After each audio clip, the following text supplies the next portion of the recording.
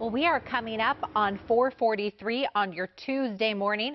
A live look outside, Fells Point. Oh, so beautiful. Very, very quiet here as we get the day going. Of course, we know that will change in a matter of a couple of hours. Okay, the weather today, fabulous. I have sunshine for you. I have mid to upper 70s. Tomorrow, kind of the transition day. And then what we're looking at by Thursday is the possibility for some strong to severe storms in the afternoon.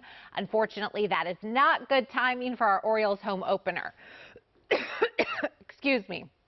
Let's get right to it. So there's the severe weather outlook from the Storm Prediction Center.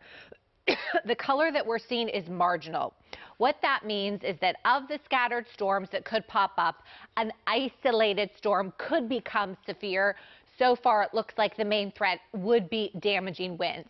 But just something to keep in mind, I think we could be dodging some off and on wet weather as we move into the afternoon on Thursday. Your out the door numbers here, my goodness, it is just so mild across the state. Baltimore, we're waking up in the upper 50s here, 50 in Frederick, 55 in Hagerstown.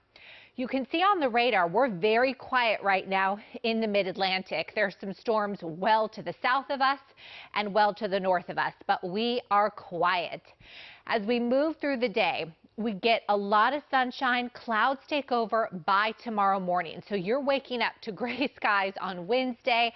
Wednesday, there is a possibility for some scattered afternoon thunderstorms. This particular model not showing much of that action. However, by Thursday, that's when things change. So you'll notice here the green that moves into central Maryland, moves into Baltimore in the afternoon, and then continues through the afternoon into the evening.